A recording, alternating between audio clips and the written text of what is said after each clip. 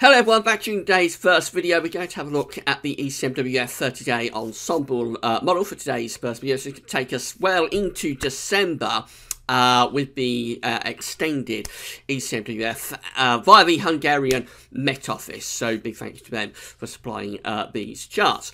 So these are broken down to weekly pairs. We can only show you temperature and precipitation on this. We can't show you geopotential heights or mean sea level pressure, unfortunately. But from the temperature and precipitation numbers, you can get a rough idea of what the model is going to be forecasting in terms of the broad synoptic pattern. So I'll talk you through that in a moment, just to say that today's second video coming up on the homepage this afternoon, we'll have a look at the weather for next week's 10 days in detail with the GFS, ECMWF and the GM. And then tonight we've got your 8th, I think we're up to update number 8, the 8th Christmas update will be with you around 7 PM this evening. We're going to start off though with the ECMWF 30-day ensemble. So this is how week 1 is looking. It's week 47th of the year for 2018, but it's week 1 for our forecast period. So we find that for week 1 in the forecast period, taking us from the 19th to the 25th of November. We've got quite a lot of cold temperature anomalies going on across Europe, actually. Got a swathe of pretty cold temperature anomalies from over here in the east of Europe, around the border with Western Russia going down in towards the Black Sea, and then they extend right way across the continent into France, UK and Ireland as well. It's milder than average up in the far north of Scandinavia, so you can broadly see what's happening there. We've got high pressure sitting up here and probably ridging over to there as well, and so on the southern side of that high pressure you've got the cold air being pushed out of Russia and the North Pole via easterly winds. Then down across southern Europe, it's quite a bit milder again. So through much of the central Med, actually coming out warmer than average there. Pretty much warmer than average across most parts of southeastern Europe as well. There's a little bit of cooler stuff around some parts of Greece, but generally the southeastern corner of the Med looking quite warm. Spain and Portugal close to average up there. So we've got a three-way split really in the weekend. Milder than average in the very far north of Europe, then most of these central areas and out to the west coming out cooler than average. I mean, it goes milder than average again down in southern Europe. Precipitation-wise, we see a proper north-south split for precipitation in the weekend. Again, this is the precipitation anomaly taking us from the 19th to 25th of November. Much drier than average across much of northern Europe, so particularly dry across Scandinavia. That's where we've got that big area of high pressure sitting, of course, in the weekend. Most parts of the UK and Ireland looking drier than average as well. A little bit wetter than average on the east coast. That's indicative of those wintry showers coming across the North Sea into those eastern coastal areas, but generally Ireland and the UK looking drier than average. A little bit drier than average really across most of these central areas as well, but then we go down into southern Europe and it looks really quite wet. So we've got plenty of low pressure pushed down into the Mediterranean. So really, right from the far west of the Med, over in Spain and Portugal, over towards the east, it looks generally wetter than average. And there are some quite big anomalies as well there. For example, Italy, Corsica, Sardinia, some parts of Portugal, and down into the far southeast as well. Looking really wet for those areas. So a proper sort of north-south split with high pressure in the north of Europe, low pressure in the south. One of those famous balancing acts that you get in this kind of synoptic pattern. Right, we go through to week 2, which is week 48 for the year. This takes us from the 26th of November to the 2nd of December. And we can see that the cold air just receding a little bit from the far west of Europe. So France, Spain and Portugal becoming milder than average there. Also going a little bit milder than average for Ireland. The UK going from being colder than average to close to average. So obviously some sort of warming is beginning to take place in the far west of Europe.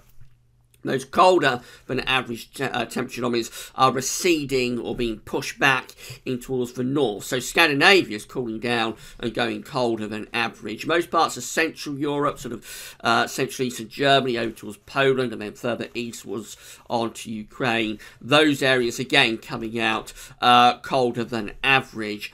And a bit of an east-west split in the Med as well. So western areas of the Med from Corsica, Sardinia, westwards are milder than average, but from Italy eastwards it's generally average to a little bit colder than average. It looks like those colder than average temperature anomalies are sinking down into the southeast of Europe, so maybe it's starting to turn colder in the southeast around Greece and Turkey as it's beginning to turn milder in the north and west. That again is another one of the balancing acts that you see quite a lot in the winter.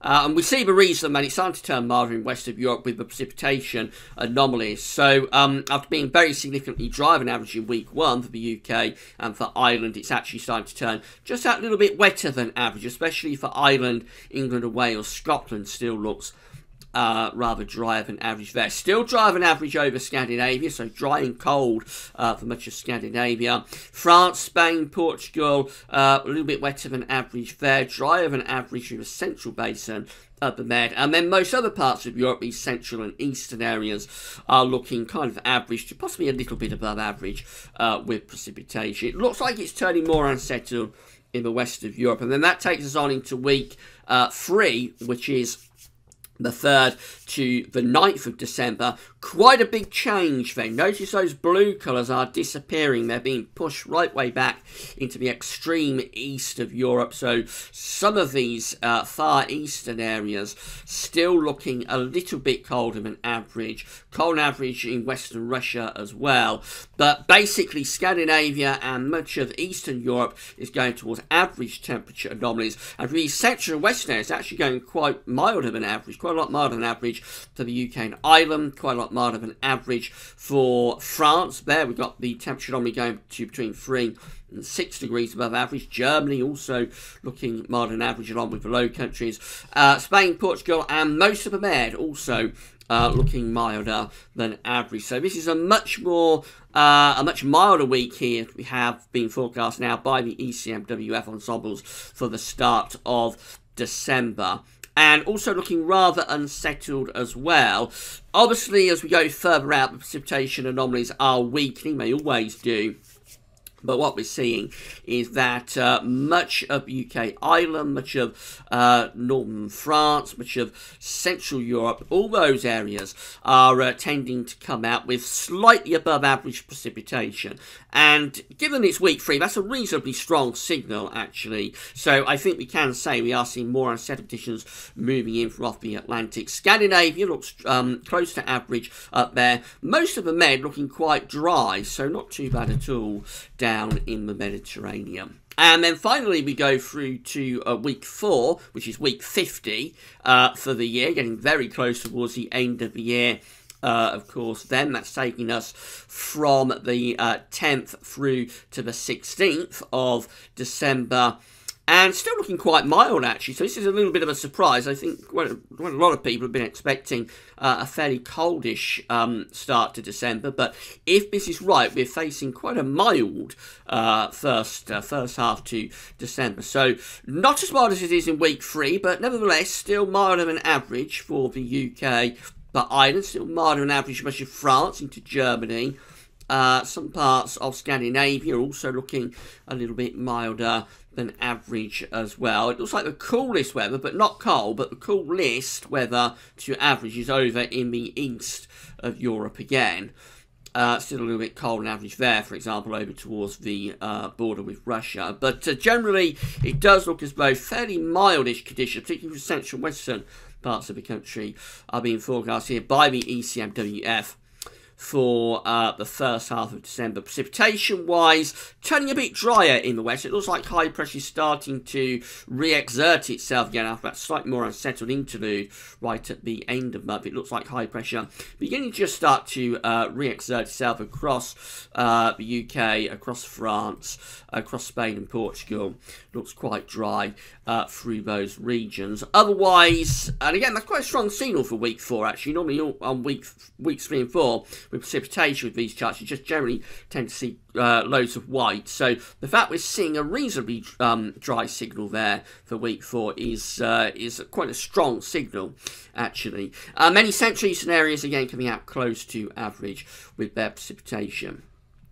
So I think perhaps a little bit of a surprising update from the ECMWF this month, this week I should say, for the next month. We're certainly starting off cold, and much of Europe is going to be cold for the rest of November, but it does look like there's a change being forecast here for weeks 3 and 4, with milder air moving in from off the Atlantic, and particularly the western parts of Europe, including the UK, it does look as though the first half of December could be quite mild. Now bear in mind these are highly experimental models, so they are prone to chopping and changing and unreliability. So we'll just have to wait and see whether this verifies or not. But I would think most people would be a little bit surprised about the ECMWF showing such a strongly mild signal for the west of Europe through the first half of December. It also looks a little bit more unsettled in early December across western parts of Europe as well. Right, so that's your ECMWF 30-day look ahead for this week. We'll do it all over again next week. Coming up this afternoon, we're going to have your week to 10-day video update. I mean, tonight, as I say, we've got the latest Christmas update on the way. But that's all for now, and thanks for watching.